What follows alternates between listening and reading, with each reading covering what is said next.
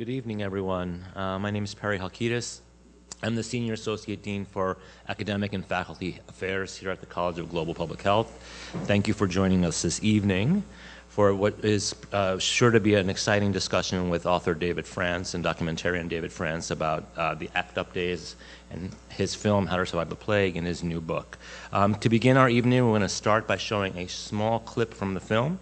If you haven't seen the film, I recommend that you do. It's a very powerful, moving documentary that captures that period of history quite beautifully. Several years ago, my friend and colleague, David France, contacted me.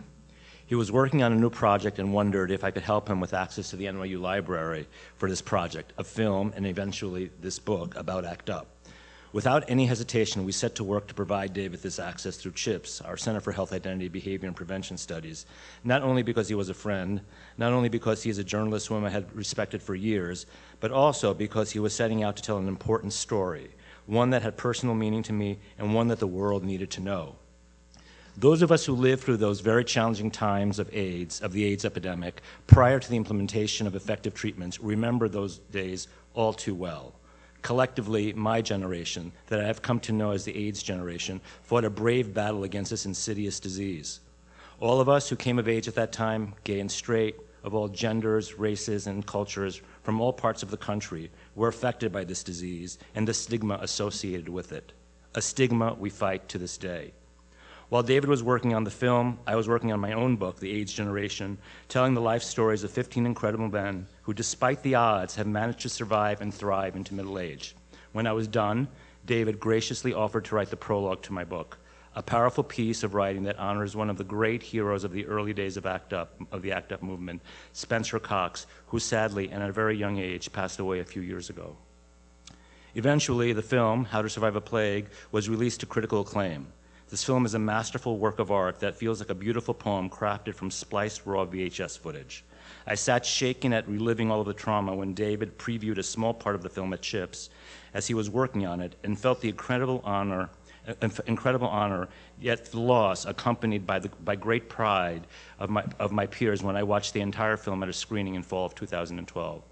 For the film, David received the John Schlesinger Award from the Provincetown International Film Festival, the Jacqueline Donay Emerging Documentary Filmmaker Award from the International Documentary Association, and the New York Film Critics Award for Best First Film. The film was nominated for a 2013 Academy Award for Best Documentary, a Directors Guild Award, an Independent Spirit Award, and 2 Emmys, and won a Peabody Award, a Gotham Award, and a GLAAD Award. And now, we are fortunate to take another journey with David as he builds on the work of How to Survive the Plague, the film, with his new book, his fourth, How to Survive a Plague, the inside story of how citizens and science tamed AIDS. The book has been named in many top 10 lists of 2016 and was named on the top 100 notable books of 2016 by the New York Times. Of the book, Andrew Sullivan wrote in the New York Times Book Review the following, and I quote, "A question has always hung over the reaction of gay men to the plague that terrorized and decimated them in the 1980s and 1990s. Why did they not surrender? They came of age in an era of intense stigma, and AIDS, as many Christian fundamentalists gleefully noted, appeared almost as confirmation that their wages of sin are death. They were surrounded by a culture that emphatically believed that they had asked for this, that mass death was, as the National Board of Review put it, retribution for a repulsive vice. How did they not entirely internalize this? Why, after a brief moment of liberation in the 1970s, did they not crawl back into the closet and die?" David France's remarkable book tries to answer that question. It's the prose version of France's Oscar-nominated documentary of the same name, and somehow manages to pack all the emotional power of that film with far more granular detail and narrative force. I doubt any book on this subject will be able to match its access to the men and women who lived and died through that trauma and the personal testimony that at times feels so real to someone who witnessed it that I had to put the volume down and catch my breath. End quote. And soon, this transformative work will become a limited series on the National Geographic Channel. In addition to all of this, David has worked at Newsweek, the New York Times, and New York Magazine, where he's a contributing editor. His other books include Our Fathers, an acclaimed investigation of the Catholic Church's sexual abuse crisis, and The Confession, a New York Times bestseller with James McGreevy. Several dramatic films have been inspired by his work, beginning with Thanks of a Grateful Nation, a controversial Showtime miniseries about the 1990 Gulf War, and the Peabody Award winner Soldier's Girl, about a private's murder. Our Father is a Showtime adaptation of his book starring Christopher Plummer, Ted Danson, and Ellen Burstyn. Won nominations for Emmys and Writers Guild of America Award. David is a graduate of Kalamazoo College. He lives in New York City and New Kingston, New York, and he is married to the producer Jonathan Starch. Let me conclude by saying that I am so grateful to David for his work and thrilled that a new generation is learning the story of our generation. Perhaps for them, for you, our struggles and our resilience can provide the hope and inspiration in trying times that lie ahead. It is my great honor to introduce my colleague and friend, David France. 1984. The summer of 1984 saw a fulcrum of disease in the gay ghetto. At St. Vincent's, the emergency room was visible behind enormous windows on the corner of West 11th Street and 7th Avenue. Before the crisis exploded, how many hundreds of times had I walked past the window, oblivious to the small kabuki dramas enacted there? Now I found myself choked with panic every time I came near. One sticky afternoon, I slowed to measure the epidemic through the plate glass, praying to see only strangers. 3/4 of the seats were filled. Scanning the rows, I could see that every third or fourth man had the look, as we called it: sunken cheeks, sparse hair, eyes that showed fear, shoulders that bent in pain. One, all spots and bones, balanced painfully on a pillow that he'd brought along from home. Another seemed to be dozing. His head was cocked backwards onto a companion's arm, and his mouth and his eyes were both wide open. The blind, like horses and snakes, don't need to close their eyes to sleep. A cab pulled up beside me, a healthy man first out the door, bent to carefully extract his frail companion from the back seat, an operation as ordered and precise as origami. I held open the hospital door, and, blinkered by their mission, they picked past me without a nod. They were no older than I was. I remained on the sidewalk for a long time, watching them navigate the admissions process and settle into bucket seats to await their turn, the healthy partner whispering nonstop into his lover's nodding and sweaty head. That was my experience in the early days of AIDS. I stood on the sidewalks of the plague, grateful to not enter its tower. For me, that changed when Tom Ho took ill. Tom was tall and thin and always wore white denim jeans. He was the assistant art director at the New York Native, the gay newspaper, and my closest friend there. We were the youngest on the editorial staff, both 25. I found his room at the elbow of a long hallway inside Lenox Hill Hospital on the Upper East Side. He was propped up in his bed and staring sluggishly out the window, his face still a topography of youthful acne. He was somewhat embarrassed to see me and the box of chocolates I held up in my defense, but nonetheless he welcomed me into his room and into his medical journey. His voice expressed amazement, as though he were recounting the events in a film, how he had drenched his bed with sweat, how he drenched his bed with his own feces, which emptied from him violently, how the pneumonia burned his lungs and robbed his mind of oxygen, how he hadn't told his parents, would never tell his parents. He was born to immigrants and all that that entailed. I was the kid who grew up on the back of the Chinese restaurant at the strip mall, doing my homework, folding napkins. They never let me out of their sight. They never let me go to another kid's house. I celebrated my birthdays there all alone with a cake. He straddled 3 worlds with no overlap: China, America, and gay.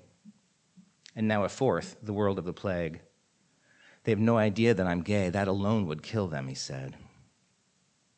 At the Native, I had edited, and he had pasted up endless horror stories about patients dying in isolation.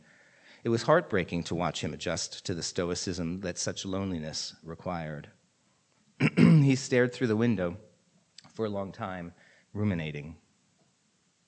"The only option I have," he said finally, shaking his head, "is to beat this thing." He didn't lack an ability to situate his plight in the epidemic's unforgiving timeline. "Who do you think will be next?" he asked. He speculated about Gary in advertising and Bruce in the art department. "Bruce is getting skinny, did you notice?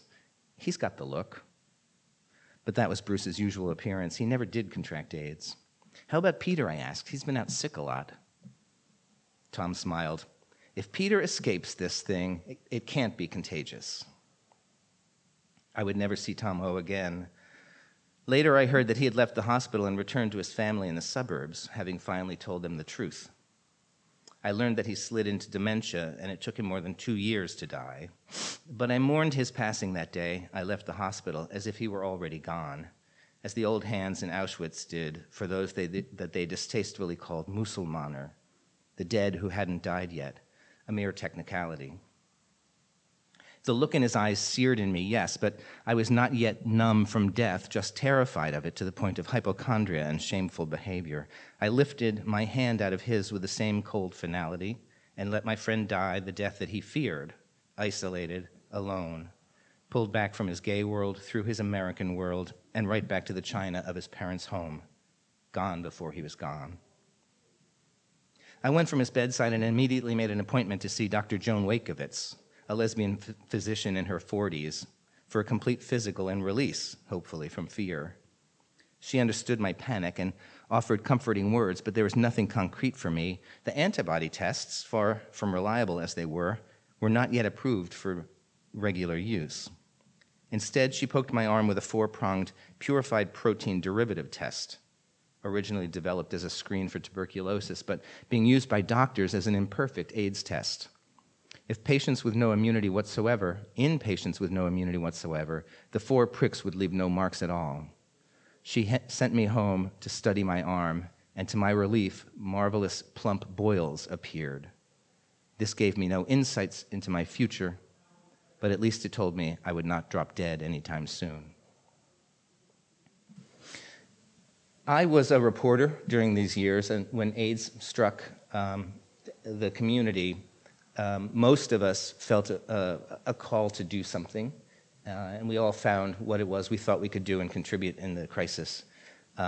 I knew I couldn't do the kind of patient care that so many people were doing. Gay men's health crisis, even at this point, had something like 1,500 volunteers taking care of something like 5,000 sick New Yorkers at the time, visiting them in hospitals and at homes, doing their shopping for them, taking care of their animals when they were sick and in the hospital. I was nosy.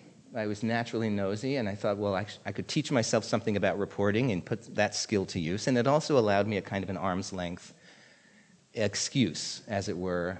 I knew nothing about science, but decided I would be a science journalist with some hubris, but also some sense of need and urgency. So that's what I set about to do. And this book is my witness account of those years and the science and the scientific community as they were developing, or not, a real campaign to try to figure out what to do with HIV. And it wasn't until the advent of activism and kind of the citizen science movement in activism that forced their way into the kind of the chambers of scientific research to rectify the silence that was going on there, but also to become ultimately partners with the researchers, Nobel Prize winners even, in the research that ultimately brought about the end of the plague years in 1996, which was 21 years ago. I'll read a little more. Warfare, 1986. In the aftermath of the promising Phase 1 trial showing AZT's relative safety, Doctors Broder and Yarquin felt that they had ample evidence to suggest that the pills were not just tolerable, but dramatically effective. One patient in particular was their pole star, a New York City nurse who contracted AIDS through a transfusion. Her symptoms included a nasty fungal infection under her fingernails and severe oral canker sores. With AZT, both cleared up completely, and the nucleus of a normal nail began to take shape. To Dr. Yorquin, this seemed near miraculous. But after the trial ended and the AZT was withdrawn, the clinical progress reversed. Monitoring the patient's blood, he saw new CD4 cells collapsing, ratios reinverting, and opportunistic infections multiplying once again. It was something like flowers for Algernon, he told me. To see if the health gains could be maintained, they wanted to put the phase 1 patient back on AZT and follow all of their progresses for a long time. But to do so, they needed special permission from the FDA, which was not easily won. The regulatory agency didn't have a simple procedure for allowing experimental medications to be used therapeutically. But after initial intransigence, regulators ultimately agreed that it would be inhumane to refuse AZT to those 19 patients. Even while answers to significant questions about the compound's efficacy were still unknown, the FDA instituted an informal agreement allowing a very limited, compassionate use of the unapproved drug. By January of '86, Yarquin was ready for the phase 2 trial, the true test of a new drug's efficacy. The design of the clinical trial called for a multi-center, double-blind, placebo-controlled trial protocol, long considered the gold standard. It meant that neither the researchers nor the patients would know who was on the placebo and who was not, both blind, in other words. And only half of those patients enrolled around the country would receive AZT, while the rest would take instead a useless substitute made from cornstarch or salt water. The significant endpoint of this trial, the key variable in outcomes, would be death.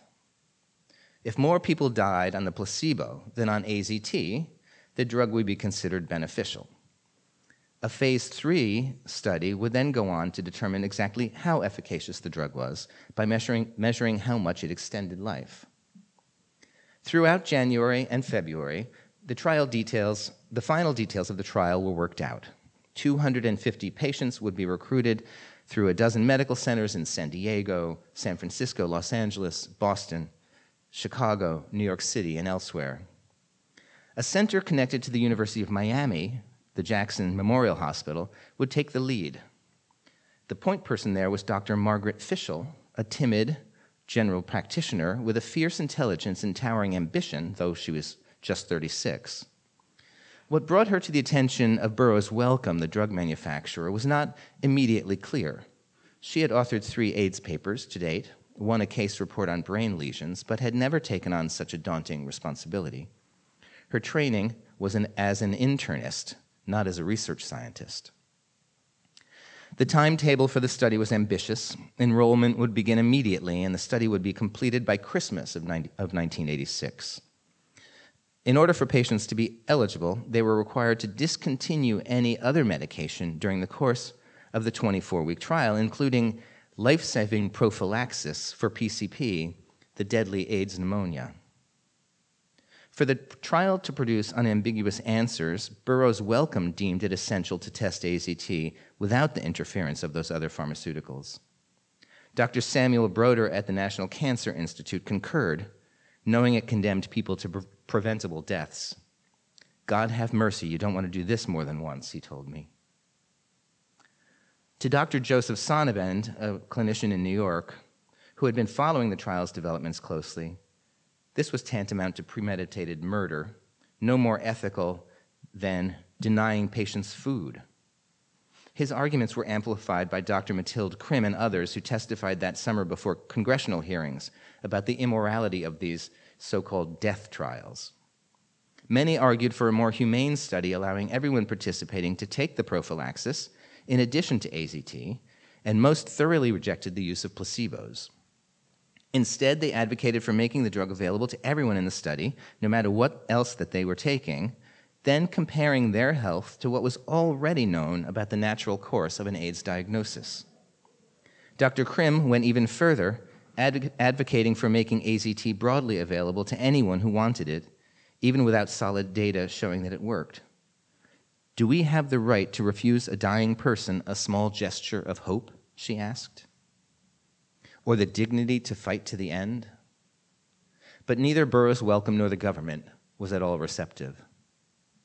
The last variable for the trial was dosing. This was the trial and error area of drug testing. The Burroughs Wellcome team pushed for a very high dose, arguing that bombarding the patient would make it easier to read whether the drug worked or not. Damage to bone marrow, it was agreed, was an unfortunate but acceptable price to pay for certainty. The FDA finally agreed, approving a dose of 1,500 milligrams per day, administered every 4 hours, even through the night. This was the high end of the dose given in the safety trial. As an additional precaution, throughout the trial, the patients would be monitored by a data and safety monitoring board whose independent members had access to all the test results for each patient, secretly examining them weekly, ready to interfere if circumstances required. Early research was also underway on a host of other drugs. Ribavirin was being evaluated in a study group of about 50 patients. According to the rumor mill, its powers against the virus was not very promising. It had many fans on the underground nonetheless. The same was true for HPA-23, a drug that had drawn Rock Hudson to Paris and for which patients were still clamoring. The belated U.S. trials for that drug, involving just 42 patients, found that HPA-23 gave patients a vague and fleeting sense of improvement with no clinical benefits. Early studies were in preparation or underway on naltrexone, soprinosine, and cyclosporin A, whose manufacturers seemed to announce price hikes every time the gay papers published upbeat stories. In fact, the drugs seemed to be mostly inert against the virus. It was AZT that gave hope to the community for the first time. The New York native, keeping track of the original 19 patients, reported that almost all of the phase 1 trial subjects were still alive and stable 4 to 8 months after entry into the study. This struck a chord with a dying population where people would give anything for an extra 4 to 8 months. 5 years into the plague, a formal nomenclature committee of eminent scientists from around the world took up the task of settling the dispute over the virus's name, if not its paternity, which pit U.S. and French scientists against one another. It was an American representative from the University of California, San Francisco, who proposed the inelegant descriptor human immunodeficiency virus, or HIV, and the people in charge of such things at the Human Retrovirus Subcommittee of the International Committee on Taxonomy and Viruses found that that was quite acceptable. Dr. Luc Montagnier of the Institut Pasteur and the other French researchers supported the change and quickly sought acceptance from the World Health Organization of the French translation VIH. Though he had no vote in the matter, Dr. Robert Gallo rejected the proposal outright, still fighting for the name that he and his NIH colleagues had registered with the U.S. Patent Office, HTLV-3. He argued his case obsessively. As the body count surpassed 16,000, his noxious squabble showed no signs of abating. In his own defense, Gallo made a point of asserting that none of the binational maneuvering had any negative effect on patient care, prevention, or ongoing scientific discovery. This claim was hard to defend. Under constant pressure, whether from him, which he denies, or his supporters, the FDA stymied the HIV antibody test developed by the French, despite its superiority to the version registered by Gallo and the NIH. Finally, in February 1986, a year after the French submitted an application, the FDA did give its limited approval, but the distributors were specifically prohibited from mentioning studies that showed the superior accuracy of their product on the apparent grounds of national pride. There was no way to know how many units of tainted blood slipped past the faulty screening test, or how many people got sick as a result. The CDC would soon report one confirmed case of HIV transmission through blood that had already been screened with Gallo's test, and shortly announced transmission to 7 patients who received vital organs from a donor who had been screened twice, producing 2 false negatives. These transmissions could be blamed squarely on monopolistic intransigence. For their part, the French refused to adopt Gallo's screen even when theirs lagged in production. Arrogance was a deadly vice. The matter of false positives was equally devastating, though harder to quantify in terms of lost lives. Whether a positive test result was true or false, the stigma was crushing just the same. Kids were removed from school that year based on rumors alone. In August, an hour after a Manhattan man named Terry D'Angelo was told that he was positive, he leaped 7 floors to his death. If even one of these cases stemmed from the unreliable test, while a better one was kept off the American market, the leaders of the American Public Health Service had to carry a heavy burden for those lives as well. His other assertion that intensive scientific work had continued meantime did seem true in important regards. Between 1984 and 1986, the so-called period of discovery, as it would be called in retrospect, huge strides were made in the understanding of retroviruses and the immune system generally, and in the Solomonically disputed retrovirus in particular. Its peculiar physical structure was now established, as was its mechanism for infection and reproduction, and its life cycle. It was a typical retrovirus with a fairly high molecular weight.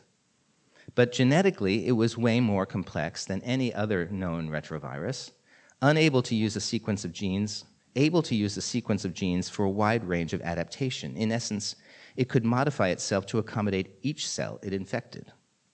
Remarkably, it managed these changes 1,000,000-fold faster than most other organisms, as Gallo reported. Nothing like this had ever been seen before. As this exploratory work progressed, it became apparent that Dr. Gallo, not Dr. Montagnier, was the field's driving scientific mind. He had the idea to test for a retrovirus. He created the first continuous culture in which it would grow, and he showed its relationship to causing AIDS. In his memoir years later, Gallo said that debating whether or not he was the first person to physically lay eyes on the virus missed the point. Quotes, "The argument stale and of little relevance to the scientists on either side," end quotes. The discovery was hypothesized by him, made possible by him, and spearheaded by him. After all that groundbreaking work was laid out, Montagnier's group of so-called crappy scientists, as Gallo told a colleague, simply lucked upon the thing, like a bum tripping over a dropped wallet. This point of view had many adherents, even among some of Montagnier's universe. "Around here," we say, "he stumbled onto the virus, and he's stumbling still," one of his colleagues admitted.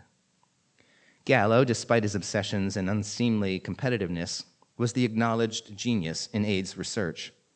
His annual lab meetings, attended by the world's top virologists and AIDS investigators, proved that he was one of the world's most formidable scientists, a researcher with the star power of Einstein or Freud. Dr. Broder, who openly compared Gallo to both titans, considered him, quote, "one of the paradigmatic figures of the 20th century." By contrast, Montagnier's lab was stymied, whether this was caused by the challenging science or because resources were depleted by the battle for credit, as he contended. He and the Pasteur team encountered roadblock after roadblock, with one standout exception. They identified a second strain of HIV in blood from West Africa, where HIV-2 was creating a heterosexual epidemic. Unlike HIV-1, as he called the Western virus, HIV-2 seemed as easily passed from woman to man as the other way around. Developing a clear picture of the catastrophe that this posed for the continent was hindered by Africa's weak health infrastructure and limited resources. Only time would tell. In the 5th year of the epidemic, the surge of media attention that followed Rock Hudson's death receded, and the Reagan administration called for a 22% reduction to the fiscal year's AIDS budget, including $29 million cut in treatment and related spending. In case anybody contemplated targeting a prevention campaign to the gay community, which they didn't, Senator Jesse Helms, Republican in North Carolina, attached an amendment making it a federal crime to use any language or images that might be, quote, offensive to the majority of adults, end quote. His anti-gay Helms amendment would proliferate in appropriations bills year after year. In the East Village, where I shared a rundown apartment on Avenue C, the scene was grim. Every building was a microcosm of the plague. 2 floors above our apartment, a slender redhead from Georgia in his early 20s fell into a drunken tailspin following his diagnosis. For the several weeks before his family came to collect him, he lamented his fate operatically in our living room, incapable of steeling himself for the coming battle. At a time when examples of surprising grace and fortitude dominated, his reaction, however understandable, stood out. His sobbing was a tropical squall. We never heard from him again. Across the hall, Evelyn exiled her husband after a bout of pneumonia, won him a month in the hospital, and a discharge slip that said AIDS. When he tried to return home, she met him in the hallway with a scorching rage over his admitted drug use. And as their two young daughters, screamed in confusion, she issued final banishment orders. Day after day, he returned seeking forgiveness. She was too panicked about her own future to grant.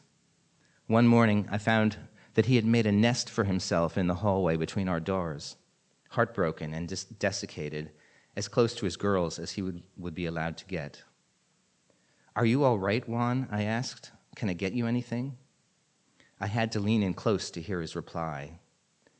"My bones hurt," he whispered, shifting painfully from one emaciated hip to the other. He pinched at his yellow bedroll, unable to turn it into the cushion he longed for. His voice was hollow and raspy, the unmistakable sound of PCP. "Do you have a doctor? Anyone that I can call?" He shook his head. "At the VA, they told me to go home to Puerto Rico to die. But how?" He stared at the door, keeping him from all of his resources. A sudden pain contorted his face. He gripped his abdomen and gave a look of terrified foreknowledge. But there was no time. His bowels emptied in a terrific force, painting a mandala of excrement on the floor where he sat. "Let me get you some help," I said, reaching around him. I pounded urgently on the door of his old apartment. "No, no, no," he cried. He whispered an incantation in Spanish meant to spare his daughters the sight of their befouled father. He managed to get to his feet, stroking the hallway clean with his bedding, and on fragile legs carried his shame down to the street. He need not to have fled. His wife never came to the door. That's all I'm going to read tonight. I know I read personal stories and some political stories, and in my experience of those plague years, and I think it's true of anybody who lived through them and survived them, the epidemic, the plague, was as personal as it was political, and as economic and religious and spiteful as you could imagine. But I'll leave the rest of the conversation for Perry. Thanks.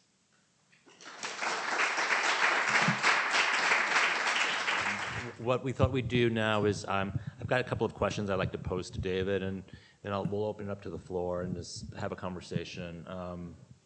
So I want to start with this question, David. On February 5th, the Boston Globe published a story that you were quoted in by Renee Graham, in which you were interviewed, and the style of the story was "To counter Trump, act like, act up." Can you talk a bit about that? Yes, I can. The timing of the telling of the story of successful, kind of triumphant AIDS activism was unexpected, to say the least. But it has become kind of the go-to history for the activism that's taking foot now in anticipation of the battles and the many battle fronts that are going to be exposed in the coming weeks and months. ACT UP, and then after ACT UP, the Treatment Action Group kind of brought us to the end of the plague years. As I said earlier, they were responsible for helping to identify the medications, helping to design the drug trials that brought the medications into test patients, helping to find the way through approval.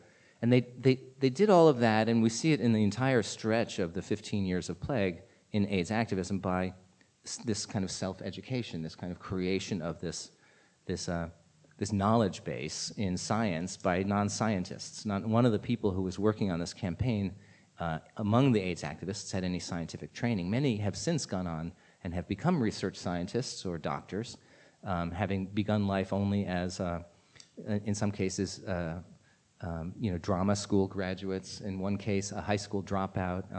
So it was really an unusual coalition of people who pulled together. And they devised a kind of an activism, a new sort of strategy in activism, which they based on the experiences before them of the women's health movement and the feminist movement, and before that, the anti-war movement and the civil rights movement. And so they were really just taking everything from the past and advancing it to their current their current crisis. And I think that's what we're seeing happen now in this new organizing that's going on. And they're not the first to look back at this period. You know, the Black Lives Matter movement very seriously has studied and replicated a lot of ACT UP's strategy and organizational structure and the like. And I know that the pro-democracy movement in Russia and Moscow is using the histories of ACT UP to find strength and courage, but also ideas for how to proceed. And so that was the purpose of that article, I think, was to show that people are trying to find a way to take this one really positive, successful period of activism and make it ready for the future. I mean, those were absolutely amazing times. And one of the questions I'm asked often by some of our students here is, you know, how do we get this movement started? And, you know, my response is often, you have to be consistent. You have to meet regularly. Sometimes there's going to be 2 people. Sometimes there's going to be 20 people. Do you have any thoughts on that? I always tell people to get a room. You know, get a room. There's a belief, I think, by people in today's culture that they're very well connected to one another through social media, and they are, but that it doesn't replace what happens in the room, and so I always counsel people to get together in person, and you and I watched that happen. We watched how poor ideas could enter a room and be batted around, and wars and skirmishes could happen around those ideas, and ultimately they create something useful and something powerful and positive that everybody can embrace. And you can't really have those arguments in the kind of flaming environment of social media, or at least we haven't seen it happen there in an effective way. And I will point out, and you probably know this, that at the Gay Community Center, which was the home base for ACT UP in New York, ACT UP went on to generate chapters, 147 chapters around the world, but the core nucleus for it was at the Gay Community Center on West 13th Street in New York. Every Tuesday now, the Rise and Resist movement is gathering the same kind of energy, meetings that go on for 4 hours, just as painful to sit through as ACT UP meetings were, but they're drawing 800 people every Tuesday now, trying to figure out what to do. And many of those people are familiar faces. I walked through the room last night. I did a reading at the center last night, and much of my audience was drawn down to the other meeting. But I realized that, you know, the index in my book named most of the people who were in that room, who were just sharing their knowledge and experience with a younger generation of activists. You know, we've had some good news from the CDC recently, you know, a drop in new infections by about 18%, between 2008 and 2014, mostly injection drug users and in heterosexual populations. But the truth is we have some 40,000 new infections a year, and many of those, if not most of those infections, are in gay men. So how do you respond to this idea that is often thrown around way too freely, I feel, that young gay men don't care about AIDS, and they're not afraid of it? What are your thoughts about that? Well, you know, I guess I've been doing a lot of traveling in cities across the country, and I think they do care about it. They don't have the fear that we had of it, and they don't need to have that fear. It's a different epidemic. We don't have to make them, you know, adopt the kind of stance that we had. And you know, I think those data that you just mentioned are very powerful and important, but I don't think they've yet captured what the young gay male population is doing. And there's been an adoption across the country in really powerful ways of PrEP, which is the practice of taking a pill when you're healthy to prevent contracting HIV. And in fact, it's crazy effective. You know, it may even be 100% effective. There are 2 or 3 infections that they've attributed to people who are on effective medication, but they're from a very, very rare form of the virus. So I think the data next year and the year after is going to start to show us that young people, and here's how I do my research about young people in the cities I've been speaking to. I go on Grindr, which is the hookup app. I don't have to explain it to some of you. And they're advertising their use of PrEP And people are advertising their use of treatment as prevention. People who are HIV positive, we know this now, who take HIV medication and it's effective for them, lower their viral load to the point where they're no longer infectious. I guess you guys already know this. But so people are talking about it, and people are doing it in the smallest cities in the country, and that I find really exciting. So I think maybe things are changing. I think finally they have an answer in that population that they find acceptable, and condoms wasn't it.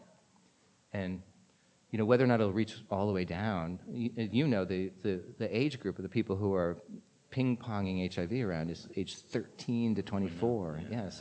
It's how do we reach them, and how do we get them connected to medical care to the point where they can actually get these drugs, which are really expensive, to protect themselves. I mean, I agree with you. I think the tools are there. I think treatment as prevention. This whole notion that undetectable is equals untransmittable that Bruce Rickman and his group are putting together has a lot of power. I think there are structural, and we've talked about this here with some of the folks in the room, about these structural barriers accessing healthcare, like consistent interaction with medical providers, and that just makes accessing something like PrEP, let alone treatment, very complicated. Absolutely, and it's affected by racism and everything else. I mean, the majority of the people who are catching HIV every year are people of color, and they're poor, and a lot of them, the big subpopulation is transgender kids in their teens and early 20s, and those are populations that just are not connected really to civic life in America, and will have even a harder path to follow in the coming administration. That leads to something I wanted to talk to you about also, which is this idea of, we look at the rates of HIV, particularly in the South where they're growing. The rates are like through the roof, and like young black gay men getting infected at rates comparable to the 1980s in cities like Atlanta and what have you.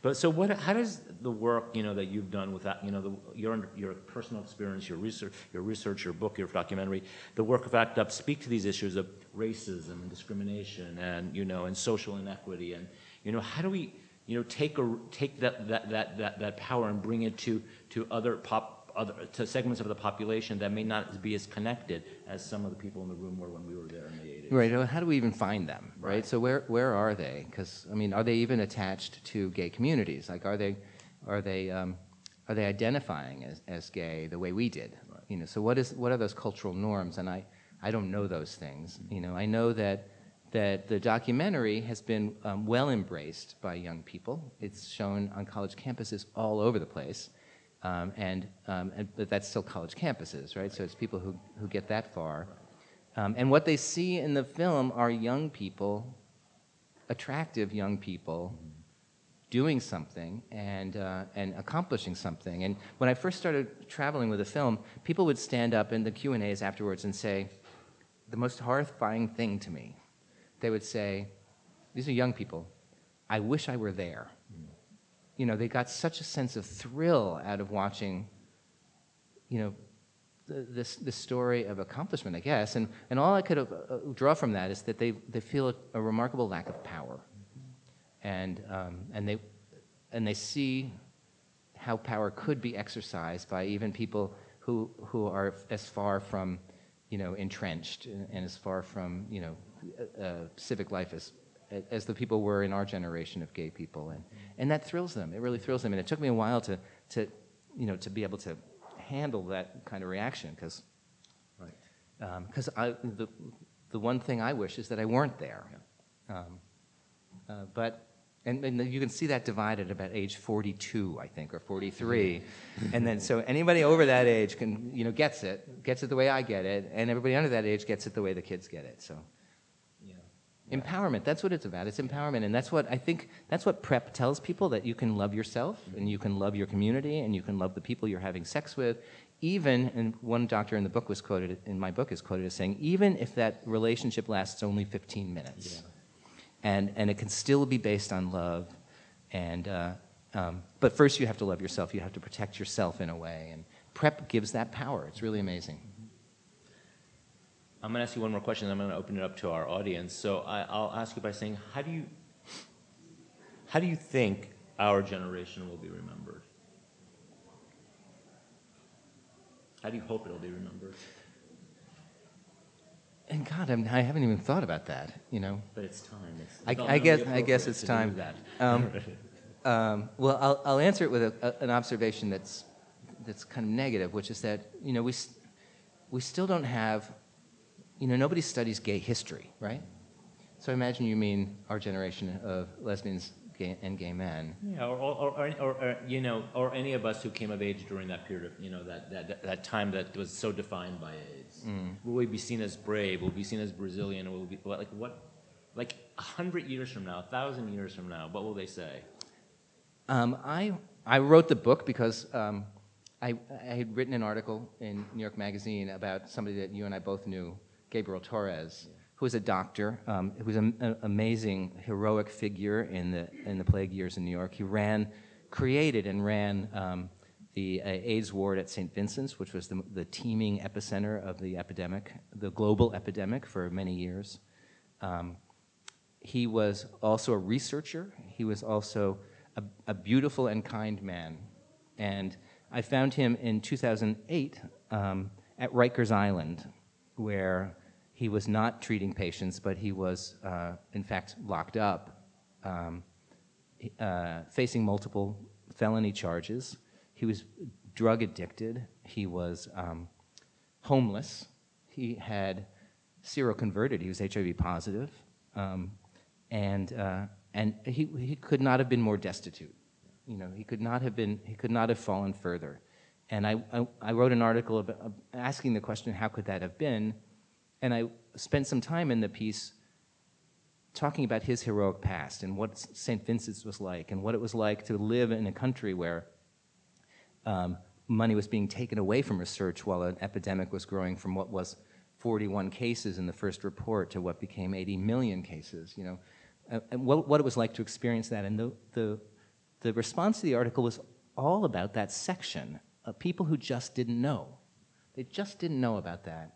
And that's why I started on this project, was because I felt like we had to tell people what happened then. And I've been a little frustrated that it's hard to teach gay history. We've done made a lot of progress in universities around the globe in queer studies. A lot of it is theoretical, like queer theory, but where's the history? Where are our history books? And why isn't there a shelf for our history books? And why aren't there courses for our history? And so I don't know how they're going to remember us, but it's my campaign to make sure that they remember us for what we accomplished and the legacy that was really left behind. These drugs now keep almost 20 million people alive around the world. Still only half of the infected population, living population, but that's 20 million people kept alive thanks to the work of a very small group of mostly infected men and women who took on the challenge of breaking the back of HIV, and they took it on very personally, but they left this incredible tool to humanity. Thank you for that. I mean, I think there is some hope. I mean, I actually was, my husband is actually doing a master's here in social studies education, and I was just looking through his syllabus the other night, and I was thrilled to see that there was a whole section on LGBT history, and I'm like, yeah. So at least we're training teachers at NYU, here's a plug for NYU, to talk about LGBT history to their students. We're gonna open it up to the floor for questions for David. So I stand corrected then, but we have a long way to go, I think still. But I found out that people were in public health master's programs were studying the epidemic by watching my documentary, which is hardly a scholarly tool. It's just it needs your book. It needs we need these stories to be told and published and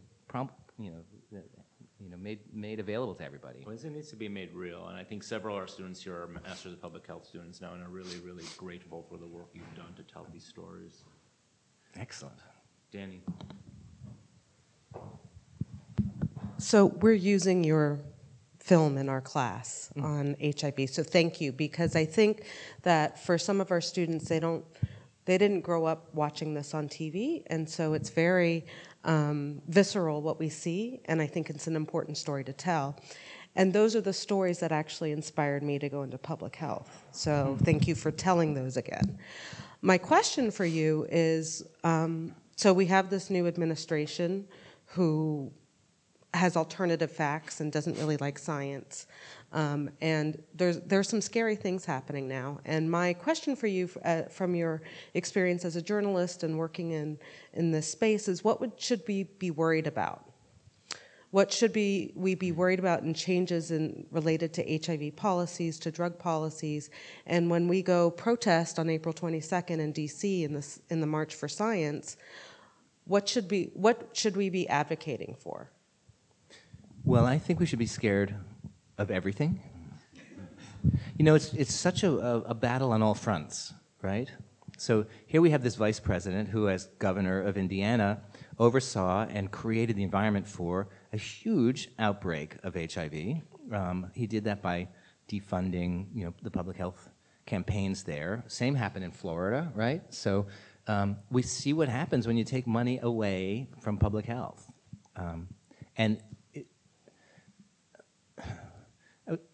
I don't know if I know that what I'm saying is going to be correct, but in AIDS activism, the first many years of AIDS activism, there was a lot of, screaming. There was just a lot of, people saying stop it or start it, without specific aims, and simultaneously there was an attempt to recreate in a kind of an underground way the scientific endeavors, the drug pharmacopoeia in the buyers clubs that were created all over the place. And come 1987, when ACT UP started, there was a change in which they determined, and there was one woman who explained this to them. She said, "You're not going to save your lives by creating a parallel universe. You're going to save your lives by making the real universe work for you." And So, I don't think that we can go out and create, some sort of a parallel campaign to the CDC. I think the battles have to be directly aimed toward those institutions to make them do that work. And I think we know that of course we know that there are people inside there who want to do it. That's what all these leaks are about. That they can't get anybody above them to pay attention, so they're sending out floating these messages in bottles out to us. And I think we've got to find those people, and build coalitions with those people, and use them, and let them use us to keep the ship afloat. So I don't know what you bring to Washington. The trick that ACT UP learned, and the strategy that they identified, was something they call the inside-outside strategy. Armies of people on the street protesting, blocking traffic, invading buildings, and all of that was to force open the doors so that the inside group, the group that was the kind of think tank in ACT UP, could go inside and have conversations, forced and very tense conversations, but unavoidable conversations because of those crowds. And they worked really well together in that way, not only in the scientific work that ACT UP did, but they also accomplished tremendous things in the area of prevention, in the area of housing, and housing policy, insurance policy. They fought insurance companies and the way insurance companies were regulated. Clean needle exchange was an invention of ACT UP activists, and that sort of thing. So stay on the streets, but also prepare your people to go in through the doors when you finally get them cracked open. Thank you.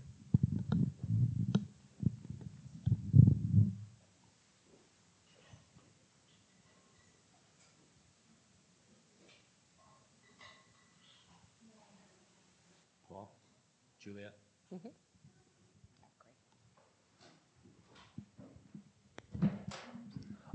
Hi, thank you for coming to speak. Your words were very moving. Kind of, I guess in a similar vein, one thing I was struck by that was in the film and that you had said is that ACT UP, it really seemed like it started as a local movement here in New York, and then chapters opened up in other states. So there's been a lot of focus and a lot of attention on Washington and the new administration, but we know that a lot of nefarious activities happen at the state level too that really affect a lot of people. What is your take on, well, first of all, how did the local chapters of ACT UP work and how effective were they, and how can we replicate that? Because I'm originally from a conservative state, so it's easy to kind of see things happen here in New York, but I worry about my LGBTQ friends back home and what can they do, and how can maybe places like New York City be an example for them? How can we communicate what works for us here to make it work for them there? They didn't have social media back then. They didn't have the internet back then. They barely had access to facsimile machines. And I find out that on college campuses, a lot of people don't know what a facsimile machine was. So they actually flew. You know, this was an all-volunteer organization. Nobody got paid. And for 15 years, most of the activism in AIDS was unpaid. But they raised money to buy tickets to meet people in other cities. And they would have kind of regional meetings. One meeting that I talk about in the book was in a Dallas airport. So all the regional chapters all agreed to fly to Dallas. And they never left the airport. They had their meetings there and flew home. So they made sure that everybody was working in concert and that everybody knew what the advancements were and could discuss these kind of new strategic changes.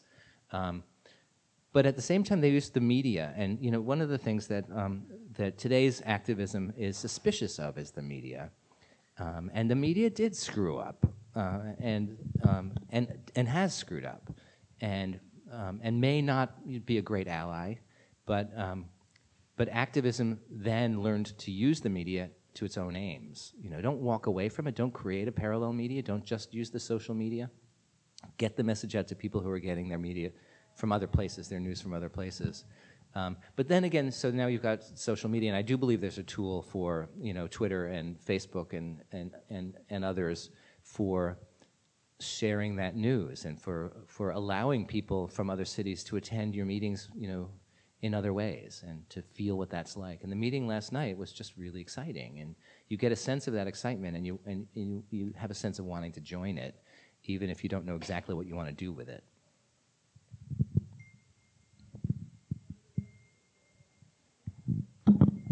Hi, I just wanted to say thank you for coming and speaking to us.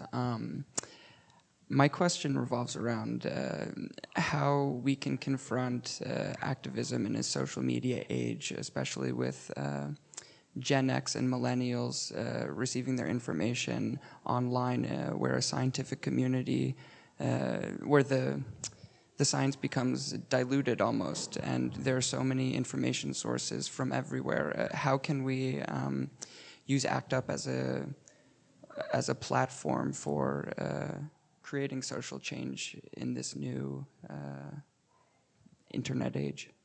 That's a really good question, and it reminded me that at every ACT UP meeting there was a messaging segment where somebody stood up. It was usually one person, Ann Northrup, stood in the New York chapter, stood up and said, "Okay, these are what the issues are today.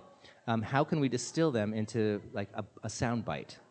And everybody was made into a spokesperson for the organization, and they all rehearsed those sound bites. And those sound bites were, gave the information, that just the tip of that iceberg, so that people had a sense of what the truth was, or what the issue was, or what the crisis was, and they could convey that. And so there was a kind of a pre-chewing of the information that took place at those meetings. You remember that, how they would really rehearse them, and people would throw up their suggestions, and they would come up with a sentence. Yeah. The elevator pitch, they call it in filmmaking, right? So the one little thing that if anybody asks you this week what the issue is, you know it.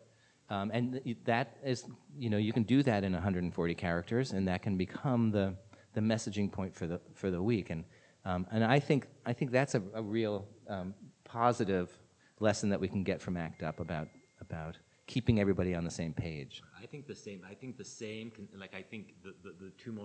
two amazing things that you've talked about here, and I agree with you, is a space where you come together and interact with each other, and it could be a cyberspace, but a physical space does something different, and everybody on message, right? If everybody's saying the same consistent thing, eventually it grows. Right. Yeah, I thought that was one of the most brilliant things of ACT UP. It was really cool, and then she was always followed by Ron Goldberg. Yeah. He was called the chant queen. And so if you were going to have a demonstration that week, he would help you with your chants. And that was all. I mean, these meetings went on forever. They were really deadly because all of this work was done, and it was done every week. Yep. Right. You just went, right? And sometimes at the beginning the room wasn't so packed, and then the room was completely packed, right? Yeah. And build it, and they will come, right? That's the message here. Other questions? Right up here.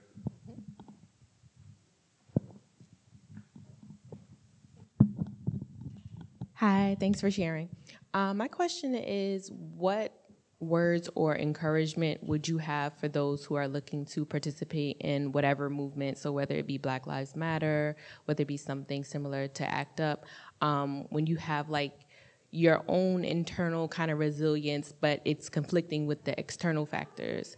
So it's kind of like, for example, like we do all this fighting for like, you know, same-sex marriages and all of this stuff, but then we have these new people coming into office that are looking to kind of change things. So like what words of encouragement or what kind of advice would you give for those?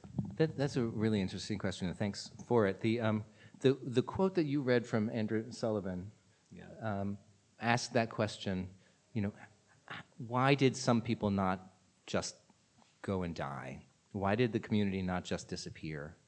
And it wasn't everybody who had that kind of courage to do that. In fact, we talk a lot about ACT UP as being a kind of a mass social justice movement, but it never had globally more than 10,000 members. So it was really pretty tiny. And it scared a lot of people. A lot of people just didn't have the kind of wherewithal to go and fight those fights every Monday night or to go and get arrested 2 and 3 times a week. But what that example teaches us is that even that small number of people, if determined and clever enough, or if they give themselves enough credit for being clever enough, they can actually make a difference. I don't know what we're fighting now. I just don't know. I don't think any of us knows. At first I thought it looked a lot like the Reagan years. And there's some language that I thought we would never hear again from the Reagan years that's coming back, especially the stuff on queer issues, on race issues. Is that a fire? Is that the KGB? Right. Putin just came. So I don't know. I mean, it's very top down, this problem that we're having, and they're the problem. I mean, but HIV was our problem, and they were getting in the way of it. So all we did was focus on HIV. They are the problem now, and I don't know what we're going to do. We're certainly going to need allies in politics, and I was talking to a friend last night, and he decided that he just had to convince himself that goodness will prevail, and just the idea that he had faith in humanity and faith in the American people is what gave him strength. But he's activated. I think we all have to activate in some way. Like I was saying about the early epidemic, find what you can do. Find where your skill set or your character traits will be useful, and dedicate yourself to it.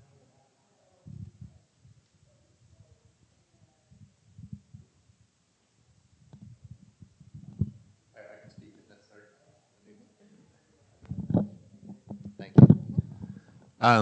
It's the most extraordinary chronicle. I mean, it's just amazing. What I partly don't know at this point is what the parallel chronicle is on a global scale. I wonder if you, in the course of writing it, researching it, if you began to have a sense of how that's being done or will be doing or peers are doing it. And the other question I was really curious about in terms of the writing of it is that plague has such an extraordinary kind of prehistory in terms of writing, both fiction and nonfiction. And I think people both cooperate with that and resist it because it's myth and fact. But I wondered if at certain points you were impacted or inflected by Camus or Boccaccio, whatever it is, these kind of classic plague accounts. I will tell you that when we first opened our Twitter account, we started being followed by a lot of zombie apocalypse people, like a lot of them, who really were excited that there was like a new player in the game. So yes, we studied the zombie world, and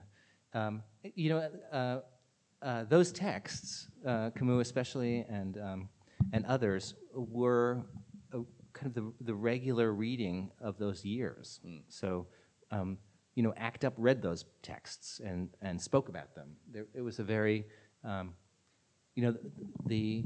they were educating themselves on policy, they were also educating themselves on kind of, what this would look like historically and what it would look like kind of emotionally. And I went in my research also to look at the psychological research on other survivors of mass death episodes. I read Primo Levi. I read the accounts of the medical accounts and scientific accounts of the people who survived the Holocaust, the people who survived the nuclear bombing of Japan. It's a very thin literature for the most part, but so I was really interested in what the condition of survival was. And I think I focused a lot on that in the book also. I don't remember exactly the first part of your question. Just obviously, this is about the primarily a international. New York story, an American story. The sequel to this book is about the rest of the world. No, I'm not, or at least not that I know of. And Maybe. but it's really about access, right? So, in fact, it involves many of the same people who are in this book. Once 1996 came, and the plague years, the years where it was not possible to survive, or virtually not possible to survive an HIV infection, once those came to a close, a lot of these same activists moved to Africa and began building the pathways to access to the medication there. And that was an incredible fight, and the drama of that could narrate an enormous textbook as well. Nobody wanted to do it. Nobody believed that it was doable. Nobody believed that people in remote villages that were bombarded by AIDS death, that they would be capable of taking AIDS meds on a regular basis, which is just racism and bigotry. And activists, both local activists in sub-Saharan Africa and those who came to help them, really fought hard to get that changed. And that's where the drugs are now. And it's really an incredible political story about how those drugs got there. And it involves this weird, like, second act twist where George W. Bush gave it power. Like George W. Bush, who did only one good thing in 8 years, started this PEPFAR campaign to get drugs out to the developing world. Why he did it is going to take somebody with a degree in psychiatry, I think, to try to figure that out. But I actually believe that it was religion. I believe that he was called by God to do this, and did it in part because the African victims of AIDS were, in his mind, innocent victims, because they were heterosexual and not IV drug users. But he did it. He opened that thing up, and now it's, as I said, 20 million people. The very end of my film in 1992, I said 6 million people are now alive on these drugs. And that was 2012 when the film came out, 6 million people. And now, in those few years, it's just a great expression of political will on the part of so many countries. And the pharmaceutical industry, which was hammered by activists, agreeing to let the drugs go for very cheap, way under $1 a day now in the developing world. We're not paying those prices here, but that's how they made them available. I'd love to see that book. I think it would be a really exciting book to read, too. So I'm going to say thank you to David for being here with us tonight. Thank you. Thank you, everybody.